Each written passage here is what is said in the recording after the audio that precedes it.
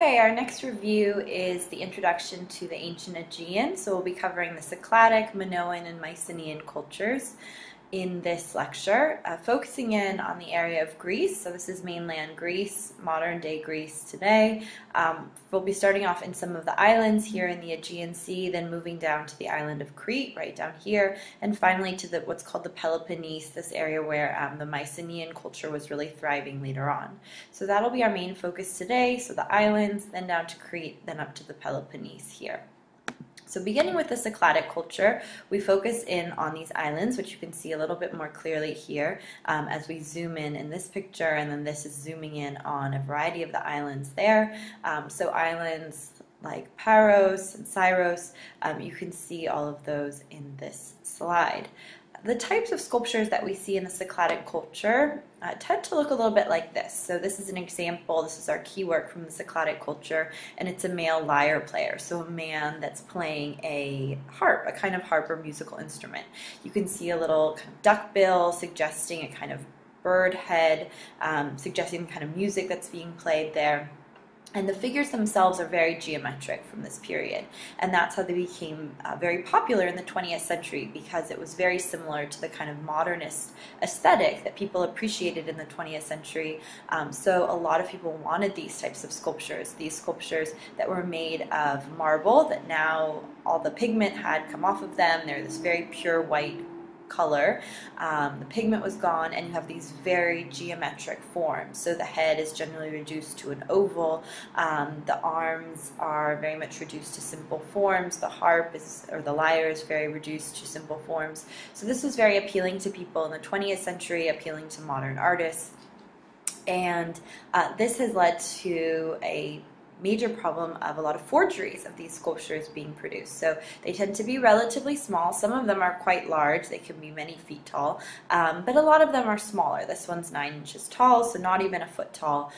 So if you can get some marble from this area, some tools that would be similar to the types of tools that would be used at that time, if you can accelerate kind of the aging process of the stone, you can have a forgery on your hand. So we do have this problem with forgeries with these Cycladic sculptures, because they did become so popular beginning about 100 years ago with the rise of modern art. So these are just two views of one that we do know what's called its provenance. So we know the history of its excavation and collection and ownership. So knowing a work's provenance is very important, especially an ancient work of art, because you don't want to have a work of art that could be a forgery, and you also don't want to have a work of art that was excavated illegally. So you want to make sure that you know where the excavation took place. Sometimes you'll go to a museum and the work will say provenance unknown, but they'll maybe make a guess at where it came from. So usually you like to know where the provenance is, so you have the most complete information about the work, and you can do the best interpretation of it by knowing that provenance. Next off, we have the Minoan culture, going down to the area of Crete here. The representation of the human figure becomes a little bit less geometric in the Minoan period, and we also see evidence of a lot of extensive architecture during this period. So in the Cycladic period, we don't have any writing from that period, so what we see in the works of art is primarily guesswork. For example, the piece that we were just looking at, we presume, because it was found in the area of a burial, that this is a figure that would entertain the deceased, someone to kind of bring comfort to the deceased as they head off to the afterlife.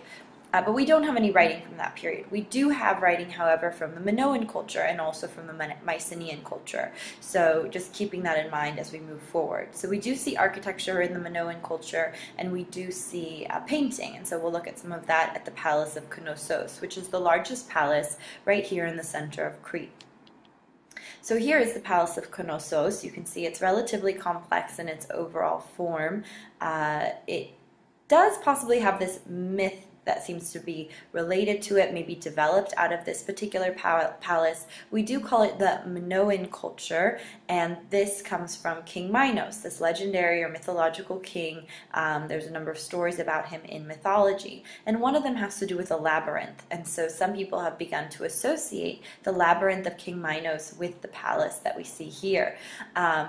Based on what we have, though, we know it is the largest palace, or was the largest palace on Crete during this period. It was built during what's known as the New Palace period between 1700 and 1400, after an earthquake had destroyed an earlier palace at the site. Previously, the Minoans were known as a very peaceful people. They don't seem to have had too much warfare the way the Mycenaeans did. However, there have been recent excavations that reveal some evidence of fortifications or walls. So it seems that warfare was a part of their lives, and eventually the palace will be sacked by the Mycenaeans, taken over by the Mycenaeans.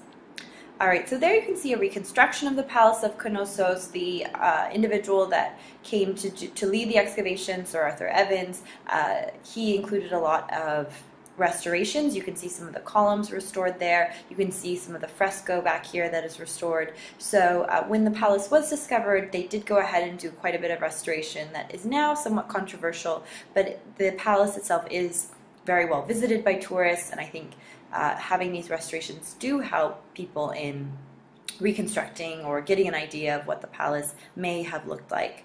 However, the materials are somewhat different than they would have been originally. So anyways, you can see the complexity of the palace, where this idea of a labyrinth maybe had come from. And so you do have this story about King Minos and the story of the labyrinth, and this question of, you know, what does the mythology, what about the mythology is true? Was there actually a King Minos? Or is it all just story that developed later on in ancient Greece? But the story is that there was this palace of King Minos, and there was a minotaur that lived in that maze, or in that labyrinth. And that it was the maze was constructed by King Minos' architect. And so the Minotaur was the son of Pasiphae, who was the wife of King Minos. King Minos had gotten in some trouble with Poseidon. She falls in love with a bull belonging to the sea god Poseidon, and so she ends up having this Minotaur. And you can see this half bull, half man, who's being killed by the Greek hero Theseus. So we see Theseus here. This is on a Greek vase painting, and you can see the blood coming out as he's being killed. So the Minotaur was really terrorizing people because he did require a human tribute in his labyrinth. And so eventually, especially the Athenians had had enough of this. They send Theseus there. He kills the Minotaur, and there's a whole story along with that. So possibly this Palace of Knossos could be the starting point of that myth, of that story about the labyrinth, due to its complexity.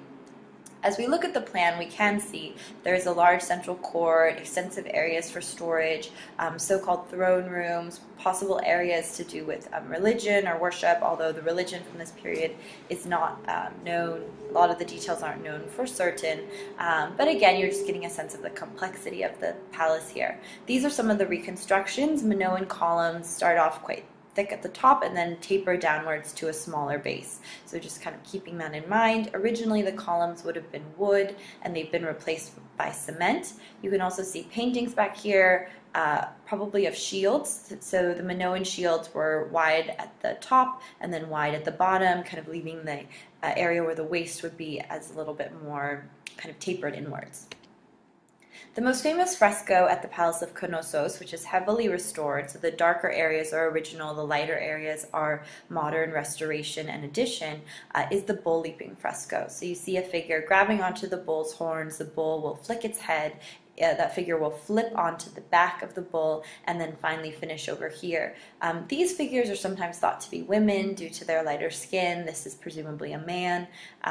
So that's one suggestion. However, these women don't seem to have the kind of indications of breasts that maybe we would look for. But anyways, another question to do with this fresco is this religious? Is this just entertainment? Unfortunately, we don't know for sure, but presumably this was a popular activity. We do see evidence of bull leaping in the ancient Near East as well as in Egypt, so it does seem to have spread around the Mediterranean at this point. Alright, our final site is Mycenae, which is in the Peloponnesian region. The Mycenaeans moved on to Crete. They established themselves at Knossos. Mycenae was the most significant site of this period. It's located right about here, so right about here on this map.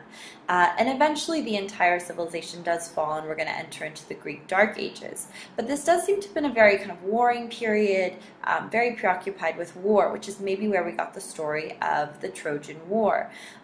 Because hear about sites like Mycenaean and Tiryns and the cities that we hear about in the Trojan War seem to be thriving during this Mycenaean period.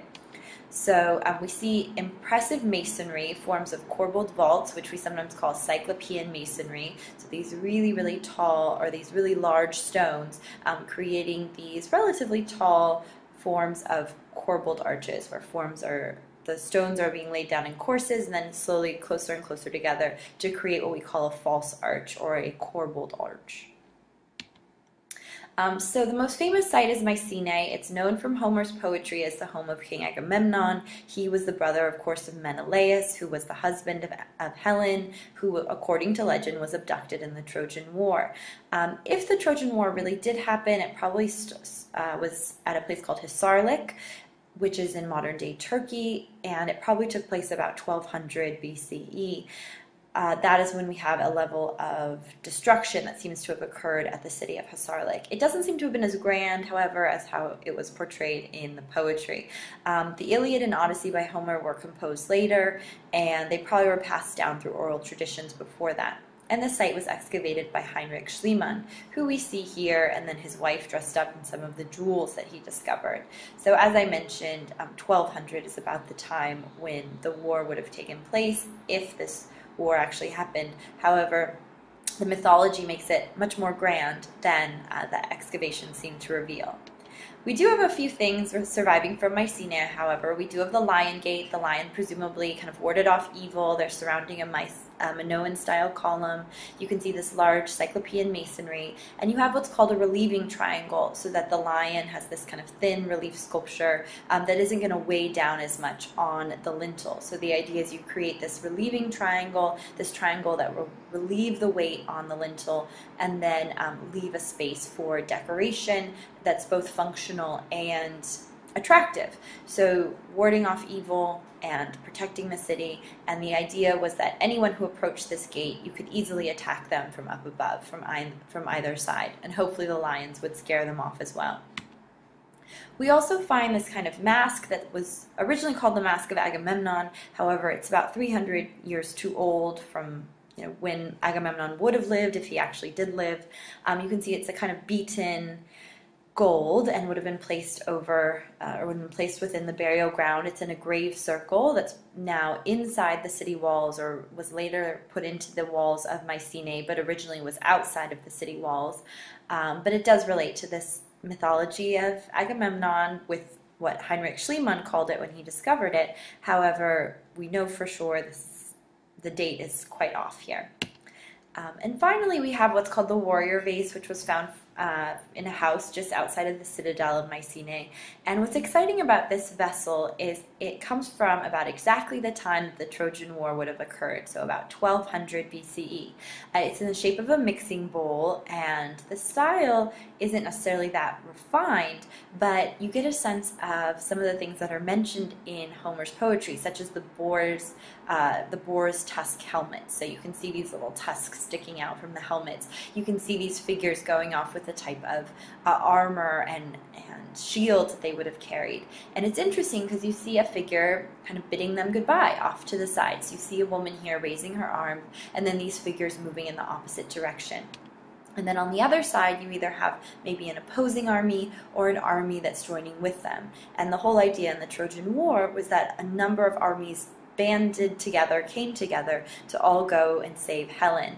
Presumably, if the Trojan War really did happen at the site of Hyssarlik, it was probably over resources or other reasons, not really over a woman. But that makes for a much better story. Okay, and next time we'll be moving on to ancient Greece after the Greek Dark Ages. A little kind of duckbill suggesting a kind of bird head, suggesting the kind of music that's being played there. And the figures themselves are very geometric from this period. And that's how they became very popular in the 20th century, because it was very similar to the kind of modernist aesthetic that people appreciated in the 20th century. So a lot of people wanted these types of sculptures, these sculptures that were made of marble, that now all the pigment had come off of them. They're this very pure white color. The pigment was gone, and you have these very geometric forms. So the head is generally reduced to an oval. The arms are very much reduced to simple forms. The harp or the lyre is very reduced to simple forms. So this was very appealing to people in the 20th century, appealing to modern artists. And this has led to a major problem of a lot of forgeries of these sculptures being produced. So they tend to be relatively small. Some of them are quite large. They can be many feet tall, but a lot of them are smaller. This one's 9 inches tall, so not even a foot tall. So if you can get some marble from out of this particular palace, we do call it the Minoan culture, and this comes from King Minos, this legendary or mythological king. There's a number of stories about him in mythology, and one of them has to do with a labyrinth. And so some people have begun to associate the labyrinth of King Minos with the palace that we see here. Based on what we have, though, we know it is the largest palace, or was the largest palace on Crete during this period. It was built during what's known as the New Palace period between 1700 and 1400, after an earthquake had destroyed an earlier palace at the site. Previously, the Minoans were known as a very peaceful people. They don't seem to have had too much warfare the way the Mycenaeans did. However, there have been recent excavations that reveal some evidence of fortifications or walls. So it seems that warfare was a part of their lives, and eventually the palace will be sacked by the Mycenaeans, taken over by the Mycenaeans. Alright, so there you can see a reconstruction of the Palace of Knossos, the individual that came to lead the excavations around to the area of Crete here. The representation of the human figure becomes a little bit less geometric in the Minoan period, and we also see evidence of a lot of extensive architecture during this period. So in the Cycladic period, we don't have any writing from that period, so what we see in the works of art is primarily guesswork. For example, the piece that we were just looking at, we presume, because it was found in the area of a burial, that this is a figure that would entertain the deceased, someone to kind of bring comfort to the deceased as they head off to the afterlife. But we don't have any writing from that period. We do have writing, however, from the Minoan culture and also from the Mycenaean culture. So just keeping that in mind as we move forward. So we do see architecture in the Minoan culture, and we do see painting. And so we'll look at some of that at the Palace of Knossos, which is the largest palace right here in the center of Crete. So here is the Palace of Knossos. You can see it's relatively complex in its overall form. It does possibly have this myth that seems to be related to it, maybe developed. Okay, our next review is the introduction to the ancient Aegean. So we'll be covering the Cycladic, Minoan, and Mycenaean cultures in this lecture, focusing in on the area of Greece. So this is mainland Greece, modern day Greece today. We'll be starting off in some of the islands here in the Aegean Sea, then moving down to the island of Crete, right down here, and finally to what's called the Peloponnese, this area where the Mycenaean culture was really thriving later on. So that'll be our main focus today. So the islands, then down to Crete, then up to the Peloponnese here. So beginning with the Cycladic culture, we focus in on these islands, which you can see a little bit more clearly here as we zoom in this picture, and then this is zooming in on a variety of the islands there. So islands like Paros and Syros, you can see all of those in this slide. The types of sculptures that we see in the Cycladic culture tend to look a little bit like this. So this is an example. This is our key work from the Cycladic culture, and it's a male lyre player, so a man that's playing a harp, a kind of harp or musical instrument. You can see in this area some tools that would be similar to the types of tools that would be used at that time. If you can accelerate kind of the aging process of the stone, you will can have a forgery on your hand. So we do have this problem with forgeries with these Cycladic sculptures because they did become so popular beginning about 100 years ago with the rise of modern art. So these are just two views of one that we do know what's called its provenance. So we know the history of its excavation and collection and ownership. So knowing a work's provenance is very important, especially an ancient work of art, because you don't want to be You don't want to have a work of art that could be a forgery, and you also don't want to have a work of art that was excavated illegally. So you want to make sure that you know where the excavation took place. Sometimes you'll go to a museum and the work will say provenance unknown, but they'll maybe make a guess at where it came from. So usually you like to know where the provenance is so you have the most complete information about the work, and you can do the best interpretation of it by knowing that provenance. Next off, we have the Minoan culture.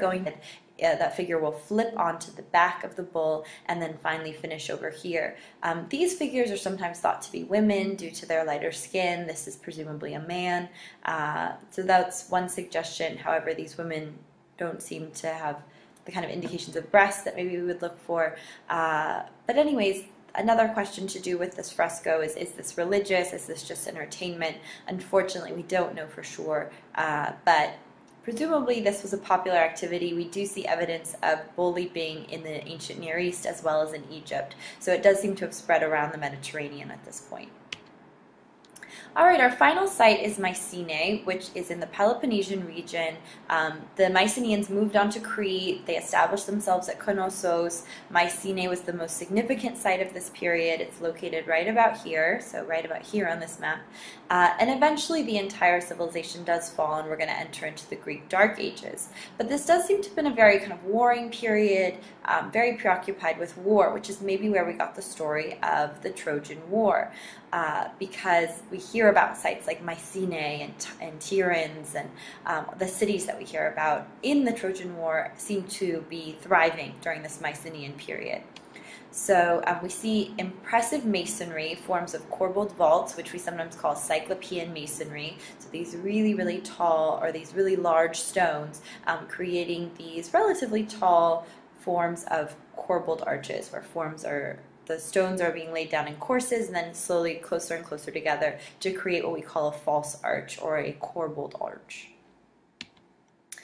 So the most famous site is Mycenae. It's known from Homer's poetry as the home of King Agamemnon. He was the brother, of course, of Menelaus, who was the husband of Helen, who, according to legend, was abducted in the Trojan War. If the Trojan War really did happen, it probably was at a place called Hisarlik, which is in modern-day Turkey, and it probably took place about 1200 BCE. That is when we have a level of destruction that seems to have occurred at the city of Hisarlik. It doesn't seem to have been as grand, however, as how it was portrayed in the poetry. The Iliad and Odyssey by Homer were composed later, and they probably were passed down through oral traditions before that. And the site was excavated by Heinrich Schliemann, who we see here, and then his wife dressed up in some of the jewels that he discovered. So as I mentioned, 1200 is about the time when the war would have taken place, if this war actually happened. However, the mythology makes it much more grand than the excavation seemed to reveal.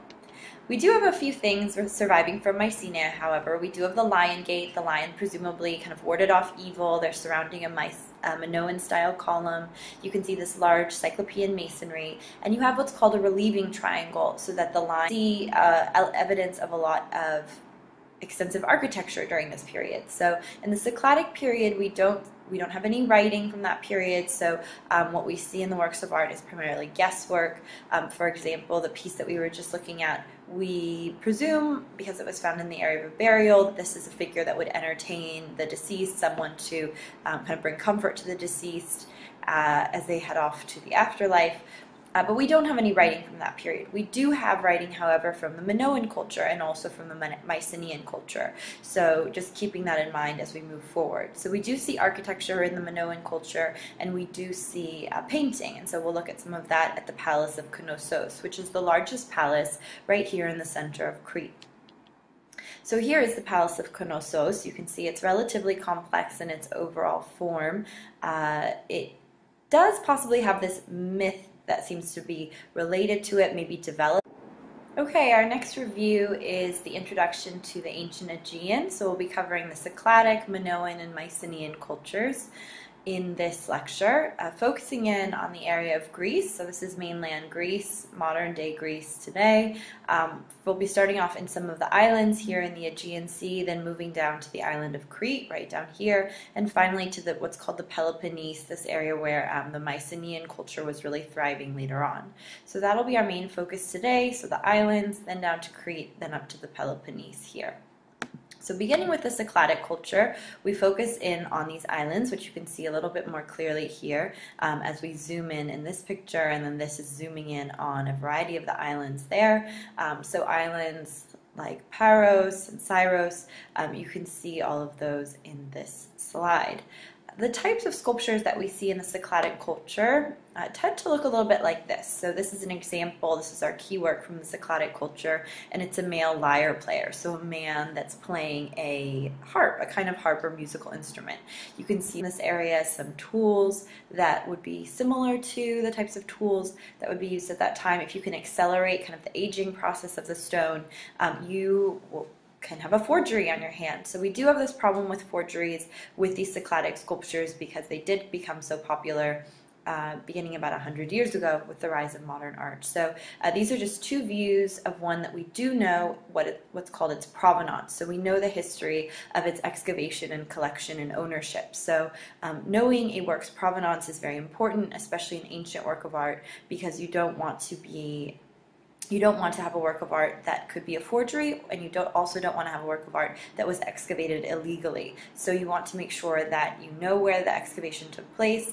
Sometimes you'll go to a museum and the work will say provenance unknown, but they'll maybe make a guess at where it came from, that was excavated illegally. So you want to make sure that you know where the excavation took place.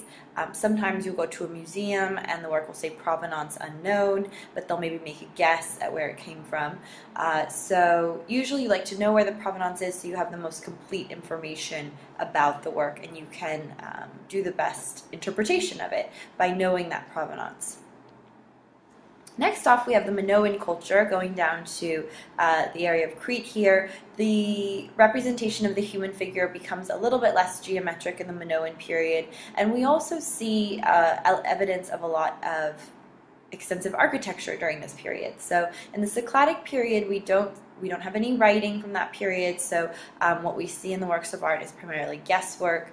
For example, the piece that we were just looking at, we presume, because it was found in the area of a burial, that this is a figure that would entertain the deceased, someone to kind of bring comfort to the deceased as they head off to the afterlife.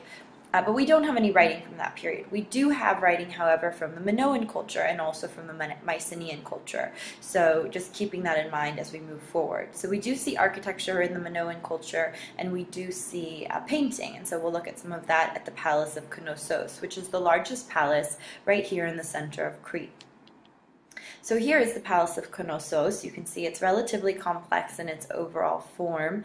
It does possibly have this myth that seems to be related to it, maybe developed out of this particular palace. We do call it the Minoan culture, and this comes from King Minos, this legendary or mythological king. There's a number of stories about him in mythology, and one of them has to do with a labyrinth. And so some people have begun to associate the labyrinth of King Minos with the palace that we see here.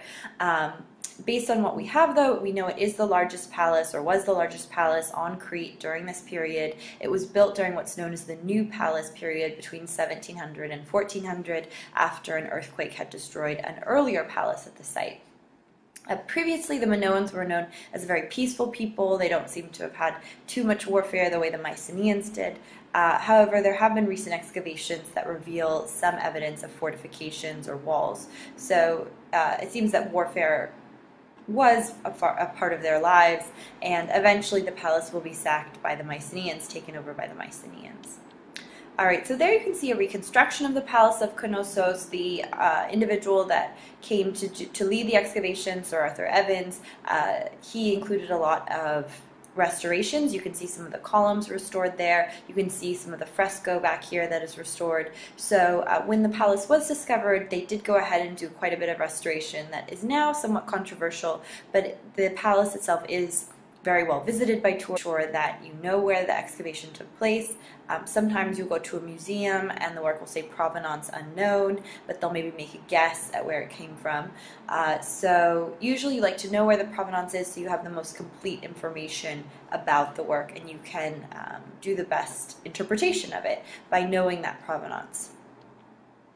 Next off, we have the Minoan culture going down to the area of Crete here. The representation of the human figure becomes a little bit less geometric in the Minoan period, and we also see evidence of a lot of extensive architecture during this period. So in the Cycladic period, we don't have any writing from that period, so what we see in the works of art is primarily guesswork.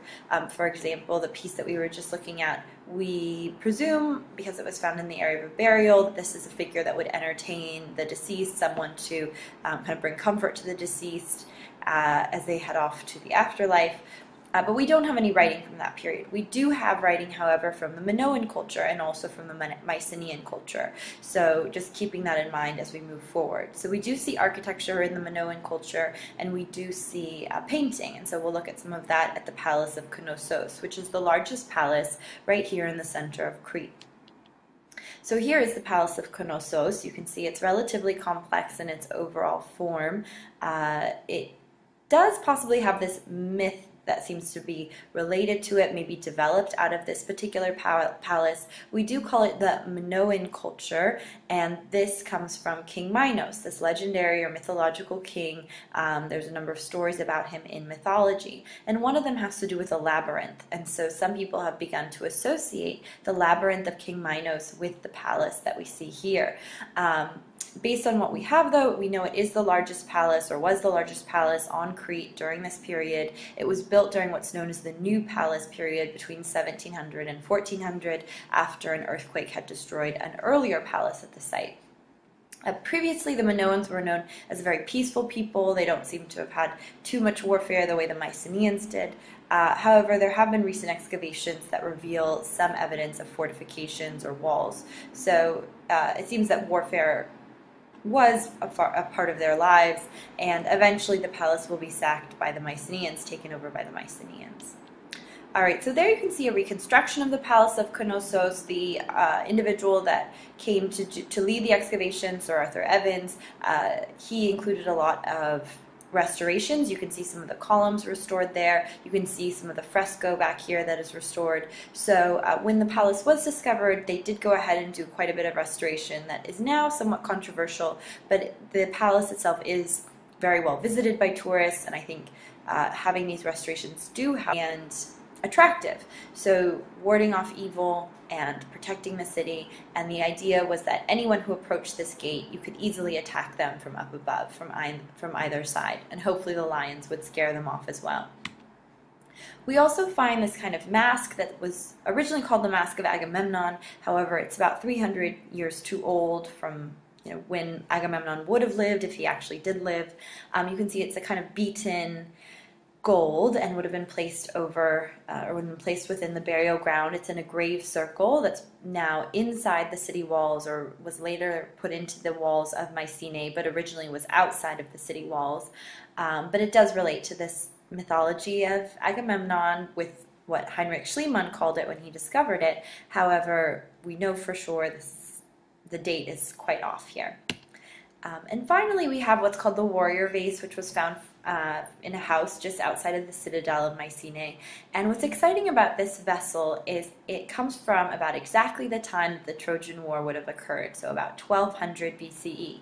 It's in the shape of a mixing bowl, and the style isn't necessarily that refined, but you get a sense of some of the things that are mentioned in Homer's poetry, such as the boar's tusk helmets. So you can see these little tusks sticking out from the helmets. You can see these figures going off with the type of armor and shields that they would have carried. And it's interesting because you see a figure kind of bidding them goodbye off to the side. So you see a woman here raising her arm, and then these figures moving in the opposite direction. And then on the other side, you either have maybe an opposing army or an army that's joining with them. And the whole idea in the Trojan War was that a number of armies banded together, came together to all go and save Helen. Presumably, if if the Trojan War really did happen at the site of Hisarlik, it was probably over resources or other reasons, not really over a woman, but that makes for a much better story. Okay, and next time we'll be moving on to ancient Greece after the Greek Dark Ages. A little kind of duckbill suggesting a kind of bird head, suggesting the kind of music that's being played there. And the figures themselves are very geometric from this period, and that's how they became very popular in the 20th century, because it was very similar to the kind of modernist aesthetic that people appreciated in the 20th century. So a lot of people wanted these types of sculptures, these sculptures that were made of marble, that now all the pigment had come off of them. They're this very pure white color. The pigment was gone, and you have these very geometric forms. So the head is generally reduced to an oval. The arms are very much reduced to simple forms. The harp or the lyre is very reduced to simple forms. So this was very appealing to people in the 20th century, appealing to modern artists.